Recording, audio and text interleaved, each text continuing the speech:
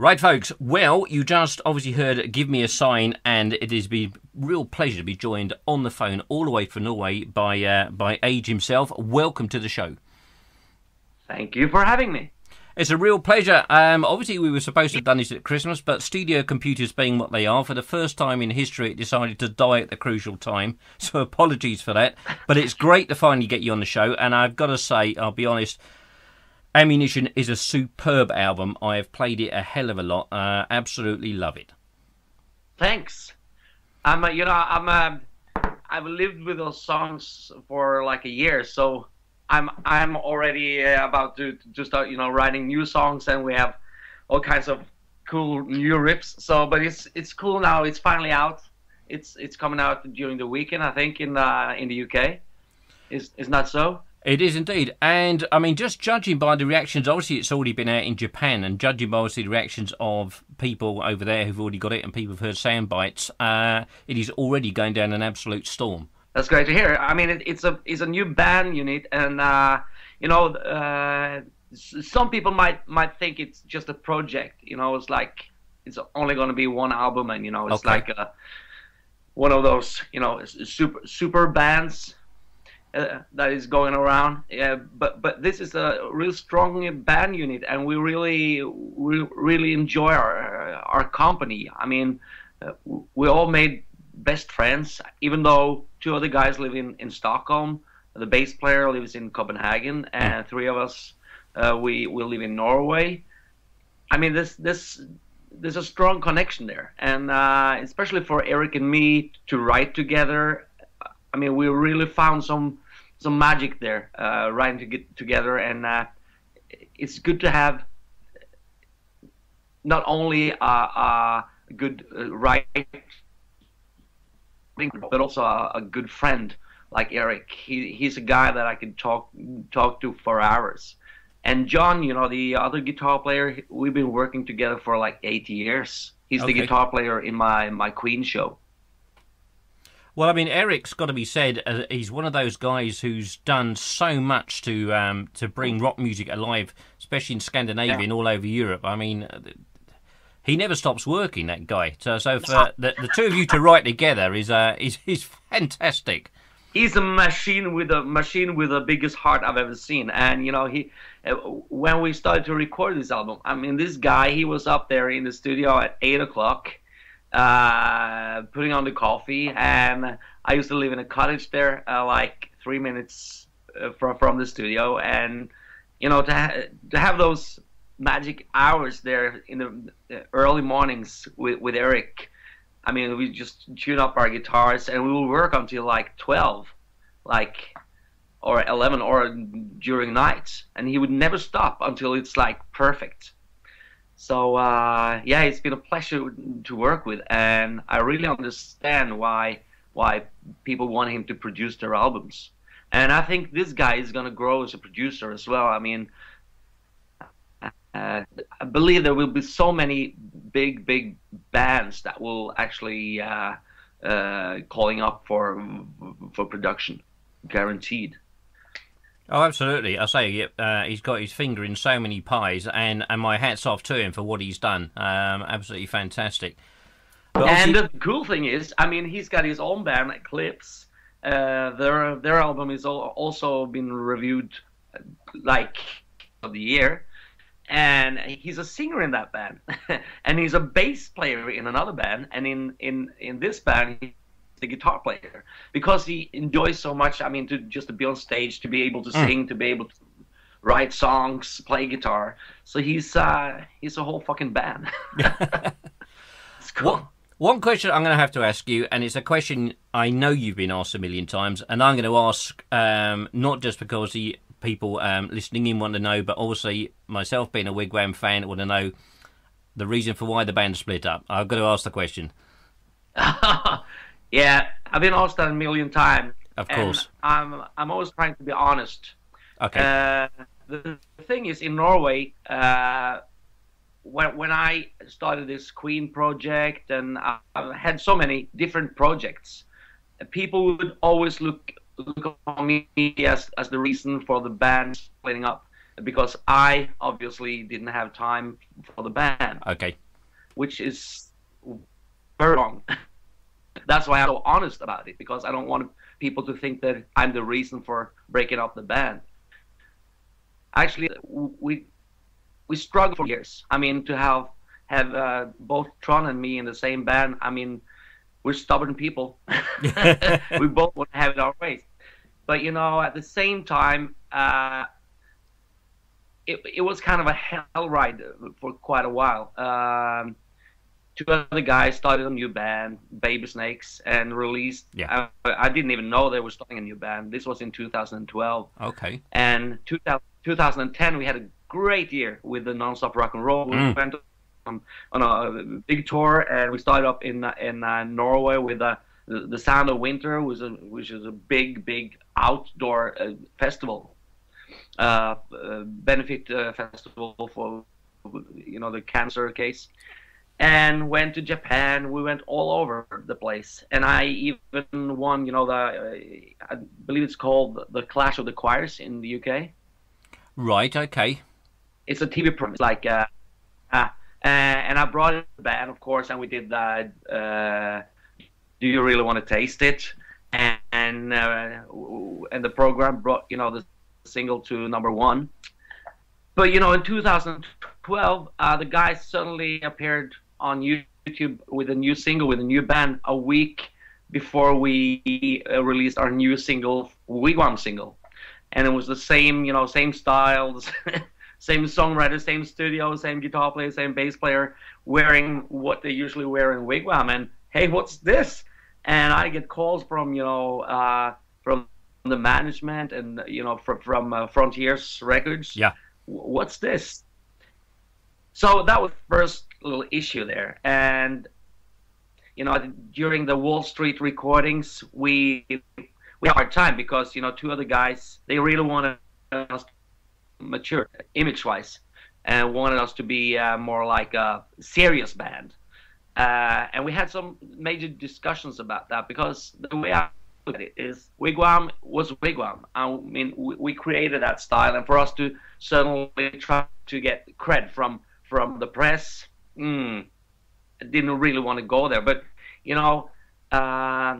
Wall Street became a compromise. We tried to moderate ourselves a bit, and music-wise, we didn't really know where to go. We kind of needed a single. We wanted to be heavier. We wanted, all kinds of shit. And that's when Tron brought up his new, Dracula project, because he'd been working on that for like 5 years and been busy with that, which even cost me to release that Glammunition album that I did in 2009, because we were supposed to record Non-Stop Rock and Roll, but he was busy in the studio. So okay, I have three months off. So what to do with the next year? Okay, I might as well just release something else. Sure. It doesn't compete with Wigwam, because I really believe in not competing with what you really want to do.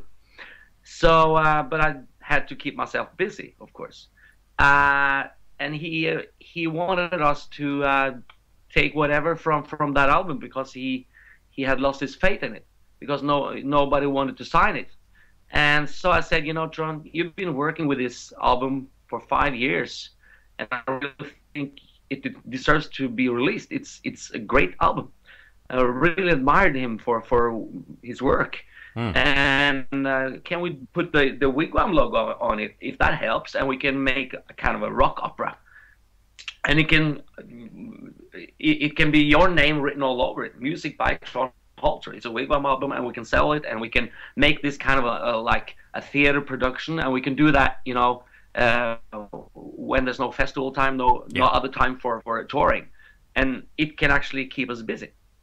And we all agreed, and he was very happy about my suggestion, and it's like, wow, the best friends, And then we started to work on that album. We even told the press that we weren't going out on tour with Wall Street, because we had other plans.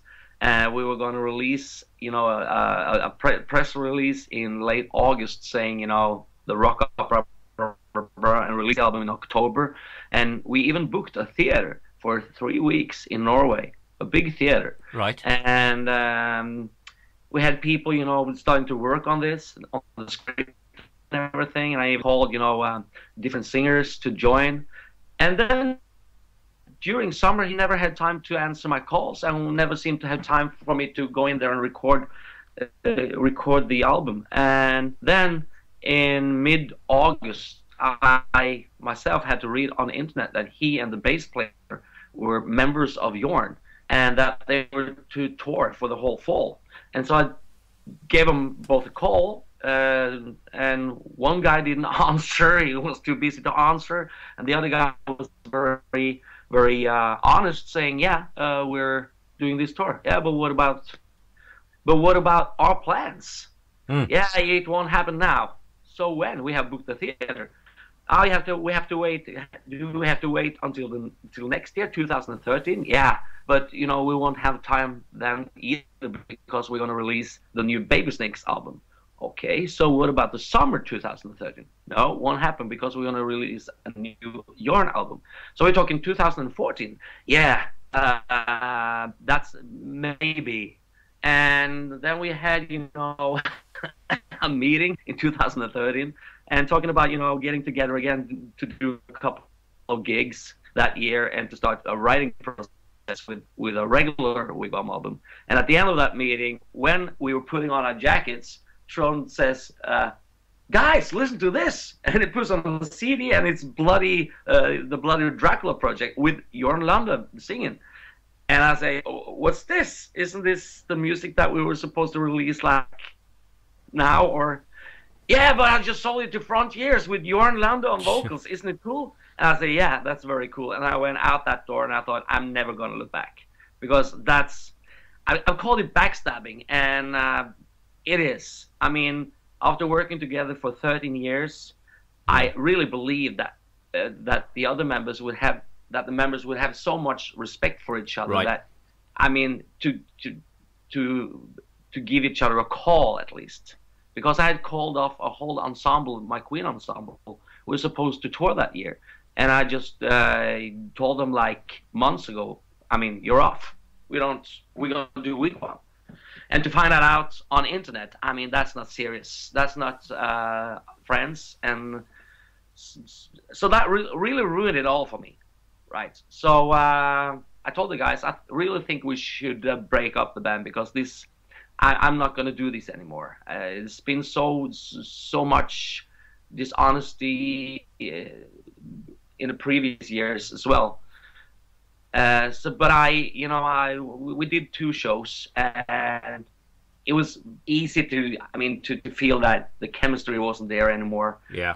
And I really wanted them to do like a last tour at least, or at least one last show. But you know, 2 out of 3 didn't answer at all, and it's like, yeah, let's get it official. It's broke up, and that's when I had started to write with Eric Mortensen. Right. Okay. Yeah. I mean, if I'll be honest, I say, and obviously being a fan of Wigwam, Wall Street probably didn't hit home with the fans. I didn't connect as well as the first 2 albums. Probably, as you said, because you guys were not gelling as well as you were before, and it was noticeable. It lost. It almost, like I say, that fun factor behind it. Yeah, because as you said, you weren't quite sure where you wanted to go with it.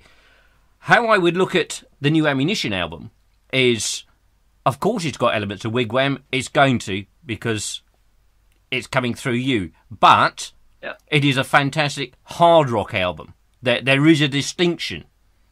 So I think it's probably going to connect maybe with people who didn't quite not get Wigwam. That's probably not the right way to put it. Maybe it just wasn't their thing. You know, even though you need fun bands, you can't all be serious. You can't all be saving the planet. Sometimes you just got to have fun, and there's absolutely nothing wrong with that at all. You know, it's all about, you know, where Wigwam came from, because we were actually just a jam band. Right. We played Friday nights, jamming, you know, and this was the time before darkness. You know, nobody, this music style was so dated. Nobody wanted to listen to. Oh, it was a poison chalice, wasn't it? Yeah, nobody wanted to touch it with a barge pole. It was all industrial music, you know, and so when we started to do this jam band, people really got into the music that we played, because, you know, it was so many years ago that they had actually been able to rock out in a club, to get Sweet, Slade, Led Zeppelin, all that kinds of music. And so we started this kind of fun band, you know, because nobody would take that music serious anyway, but we really wanted to play that music. So how to be able to play that music at the same time, you know, to bring people in, you know, but, you know, after a year, we almost became like a cult band here in Norway. Right. And with the costumes and everything. And then people suddenly started to believe in us, and we made this kind of a humor project. I mean, it was tongue-in-cheek. I mean, listen to 6-7, The Neighbor of the Beast. We even have this song there, the openers, opening song. I mean, the best song in the world. Who was to release such a song? I mean, if it's not, you know, supposed to be humorous. But, you know, what triggered us after a while was that we really got into this kind of music style again, and we wanted to do it for real. You know, we were kind of stuck in that image, and how to break off out of that image. I really didn't think that we needed to break out from that image, but we could mature even though the style was the same. Yeah. Kind of. But, you know, we didn't all agree on that. And now, looking back, I have never had a better time of my life playing with these guys. And I think also Tron is where he wants to be. Right. I'm where I want to be. And we can live happily ever after. Never looking back. Indeed. Well, I mean, going forward with Ammunition, as you say, it's not just a one-off project. Obviously, because of the fact that all of you are so busy with your own individual stuff as well, are you guys going to do any tour dates, maybe festival? I know you booked for Vasby. That is certainly one date that has come up. But are you looking to do other festivals and dates as well? Yeah, we start off. We already done some gigs. Just did a gig last week. It was a kind of a corporation gig. I mean, the weapon factory in Norway. Ammunition, and they were like, and we thought, you know, okay, cool, we're gonna play, you know, rock and roll, but hey, do they know our music? And we had 400 fans, and they all work on that factory, and they've been following us. I mean, the boss there, the boss, he's such a big fan, so he wanted his employees to really enjoy our music. So he bought a lot of CDs, and here's that great band that you heard so much about, and they really rocked off to our songs. That's cool. And we did a show with Sweden Slade here in Norway, and we even headlined a festival up in the north of Norway. And we're gonna do now the 15th of April. That will be at John D in Oslo, and we'll do like 4 gigs, small tour. Right. And then we go to Sweden, do some small clubs there, and then we do a Vesby Rock Festival. We'll do Rjukan Festival in Norway. We do all kinds of festivals, but of course it's a bit late to start to book festivals now, because, you know, before Christmas nobody had heard of the band. So hopefully there will be some slots. And, you know, even though Eclipse also are going to play, they're going to do this tour in Spain and the UK, I think. We can combine. Obviously pushing a new album, indeed. Yeah. You know, I think it's time for us all. I mean, John Pettit is my guitar player in the Queen band, and Hal Patino, he has, you know, Ammunition. He quit King Diamond, of course. So there's actually the 3 of us and Lasse. So we just have two competitive projects competing about time. It's Eclipse and Ammunition, and we will also travel together. Here in Norway, Eclipse will support Ammunition, so they'll do like 45 minutes and go off stage, and then Eric will go on stage playing guitar with Ammunition, and it's a cool bill. Yeah, it's a fantastic bill. Now that'd be a good bill. There you are. I'm going to say to you now, it would be fantastic if you could come over to UK with Eclipse. That would be fabulous. Yeah, I mean we're six musicians in Ammunition. There are four in Eclipse. I mean it's just two extra guys, and we have two bands, same equipment. No problem at all. But, in the long term, I think next time we release albums, I think it's gonna be like not so close to each other. That was art by accident, but I think we worked this out pretty good. We have the same booker, the Swedish guy, and right now there are other agencies looking at a collaboration with Ammunition now. I know the agency has been very positive, and yeah, we have a couple of German companies. So we definitely want to travel. We want to play live. I mean that's the art of it. We write music to play it live. Yeah. So for us just to release an album and leave it at that, I mean that wouldn't do it for me. I really need to bring that music out to the audience. Well, Åge, it's been an absolute pleasure having you on the show. I appreciate you taking the time to come on. Say, absolutely loving the album. It's fantastic stuff indeed. It's a great combination, and fingers crossed I get to see you guys play live in the future. Hopefully we'll come around to the UK too. So it's been a long time. Thanks ever so much indeed.